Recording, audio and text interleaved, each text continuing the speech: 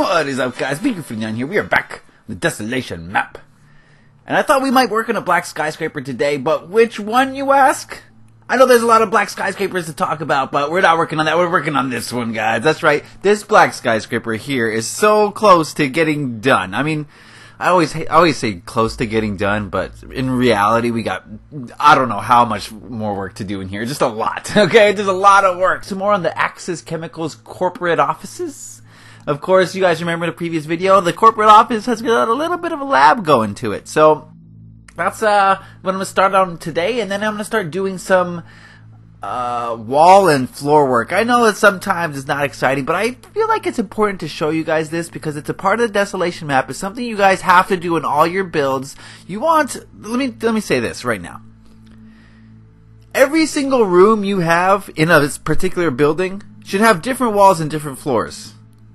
I mean, for the most part, 90% of the time, right? Think about every single building you've ever been in your entire life, where the walls and the floors the same throughout the building.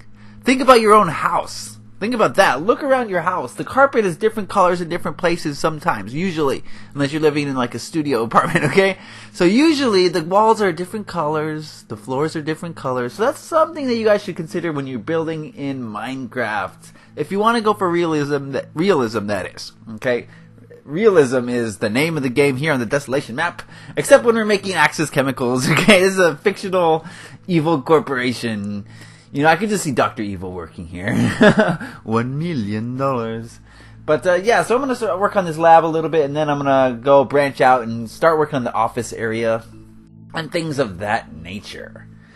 Alright. Oh, one thing I want to also mention today is we're getting close to episode 350. Pretty close, I would say. So what I want to do for episode 350 is a Q&A sort of video. I've done it before in the past. I want to do it for 350. And I'm going to need you guys to submit some questions for the Q&A. So whether it's in the comment section of the videos or if it's in Twitter, I would actually prefer Twitter, but that's okay. It could be in the comment section too. Just write Q&A and then your question. These questions could be about anything, guys. Anything at all that you want to know about me. And I'll try to answer as many as I can on episode 350. And hopefully we get a wide range of questions. That's what I would like to see. A very diverse range of questions. And I'll try to answer as many as I can, like I just said. Okay, so today is Monday, and of course we're building a fast forward on every single Monday. And every single Monday I answer one of your questions. Okay, so I picked a question, and we're going to go with it. Today's question comes from Zachary Gibson, and he asks, if there was one thing you could be better at instantly, what would it be and why? Oh, that's a pretty good question, Zachary. He's Zachary83 on Xbox Live. He's a leader of Gaia. So, yes, you guys should you'll get to know Zachary pretty soon if you don't know him already. So, let's see here. Okay, before I answer this question, be sure, guys, to leave your creative question of the week in the comment section below.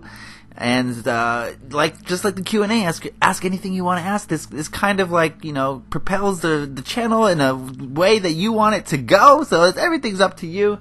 All right, let me answer the question. He said, if I could be better at any one thing, what would it be and why? I thought about this question. I thought that, you know, this question, the answer to this question would change depending on when you asked me. Okay, if you asked me when I was like 6 years old, I would have told you that I like to be better at finding dinosaurs, okay? If you asked me like at 8, I would have said, I want to be a fighter pilot, okay? I want to be instantly a fighter pilot. I mean, if you asked me at 12, I would have said, I want to be better at playing basketball or something, okay? But he's not asking me at these ages. He's asking me in my adulthood. And so I thought long about this, and I thought hard, and I was like, what would I want to be better at? It was a really tough question for me. I really didn't really know. Because I didn't want to waste it, you know? If I got to be better at one thing, I wanted this one thing to make me better at all different things. So like if I said I want to be better at writing, okay, for instance, then, I mean, that would make my writing better. But that's it, okay? I thought about being a better people person. I thought that might help me to, you know, expand my life. So I thought that was going to be my answer initially. I was going to be like, oh, I'd like to be better at understanding people. or understanding social dynamics, but that was kind of boring. Okay, and not exactly what I'd prefer to be better at, to be honest with you. So I thought some more, and I said I'd rather be better at making money, but I thought that might be a little bit too vague. Okay, so way too vague. That doesn't really. How do you even do that? Okay, so I thought about it some more, and I finally came to it. Was like a voila moment. Of course. Asking me this question now, I have to answer it this way. If I could be better at anything instantly, it would be meditation. Now, a lot of you are scratching your heads like, you're like, huh? Meditation? When you guys think of meditation, a lot of you think of some, monk in the mountains sitting on a cliff, just staring off into the world. But, that's a very narrow-minded view of what meditation is. Meditation is something that every single human being can do. You don't have to go to the top of a Himalayan mountain to do it. You can do it wherever. You can do it right now in the seat you're sitting in, if you're sitting in a seat. You can even do it while standing up. And it's something that you can do for however long you want. It could be 5 minutes, 10 minutes, 20 minutes, an hour, 2 hours. People do whatever, they want to do. Okay? So, you're probably wondering now, what is meditation? And a lot of people say, yeah, I meditate. Sure, I close my eyes and I start thinking thoughts. But that's not what meditation truly is. A lot of people will close their eyes and, let the thoughts come to them, and they'll get deep into thought, and, they might even, come to some conclusions about what they're thinking. But that's not meditation in the realest sense. Because what that is you're just letting your ego thoughts talk to you. And your ego, if you don't know, is just your inner self, your thoughts, right? The ego is wondering what to eat for breakfast. It's thinking about the thing that happened a week ago. It's worrying about what's going to happen tomorrow. It's thinking about, did I leave the washing machine on? It's that sort of thing. That's what the ego is. It's all the thoughts you think are all ego thoughts, basically. Now, the point of meditation is not to allow the ego thoughts to come. It's actually the opposite. The point of meditation is to stop your ego thoughts from coming at all. Okay? You got to stop the ego, because when you stop the ego from chattering, a lot of people call it monkey mind, because it's like a monkey. It never stops. It's just a continuous flow of just thought after thought after thought after thought. And because your mind is filled with these nonsense, pointless thoughts, you can't still your mind and figure out what happens when you do. Okay? I'm not going to tell you what happens when you do I might, okay? But, so a lot of people will allow their ego to just, be their meditative state, but that's wrong. What you want to do is get rid of the ego. And there's several ways to do that. Like these Buddhist monks, what they'll do is some chanting, like Om. Now, the point of the chanting is if you fill your mind with only one thing, over and over, Om, that's just an example of one thing people do. It could be any chant, really.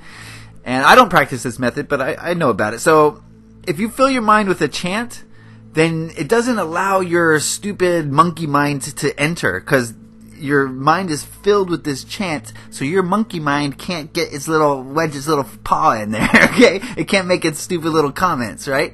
So that's one way to still your mind. The method I use is probably a lot easier to use, and probably more accepted in Western culture, is a breathing technique.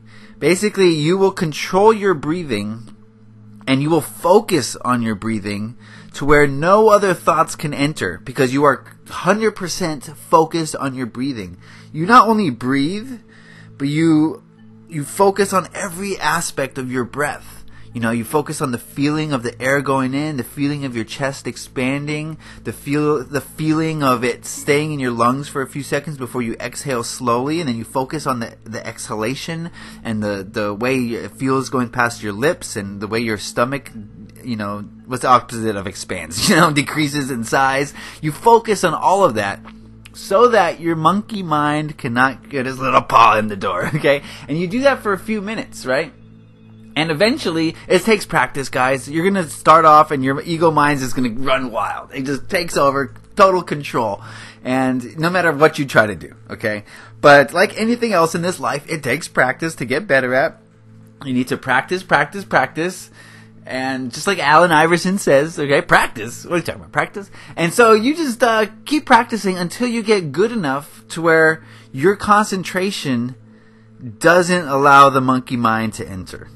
It doesn't allow your ego thoughts to take over. And of course, everyone, once in a while, an ego thought will slip in.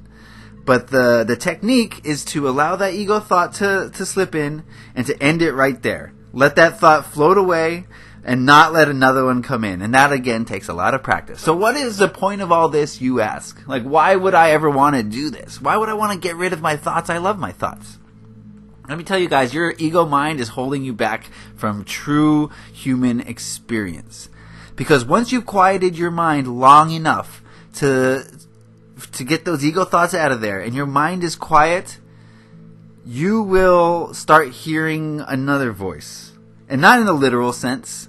You know, I mean, some of you will. Some of you have clairaudient capabilities.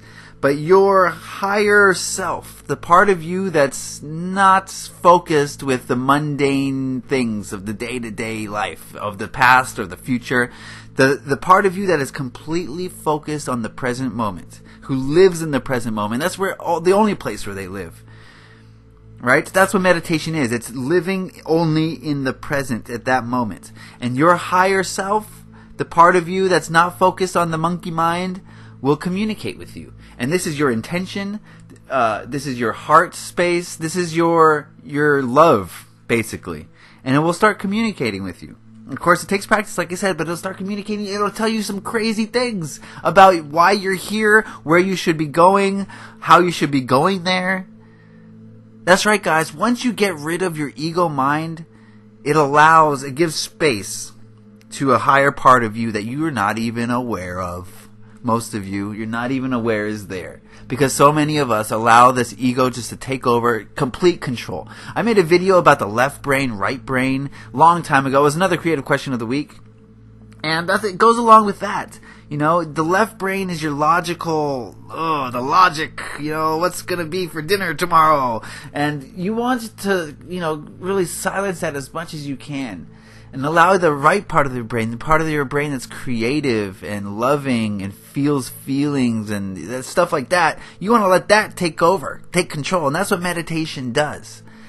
So the reason why I say that I would like to be instantly better at meditation is because those who have been meditating for a very long time, who are very good at it, they are capable of some things that most of you will not believe. They're capable of telepathy. They're capable of speaking with dead people. They're capable of reading minds. Basically, what it does, guys, meditation, it helps you unlock your sixth sense, which is your psychic ability. There's a whole bunch of different kinds of psychic abilities. We all have them. All of us have psychic abilities, and we call it psychic abilities. It's not what you think. It's not like in the movies or whatever. But basically what it is a sixth sense. Some of you are intuitive, and you have this gut feeling that's almost always right. That is a sixth sense. That is a psychic ability. Some of you see things in your mind that you're not sure how they got there. Some people just know things. They just know, right?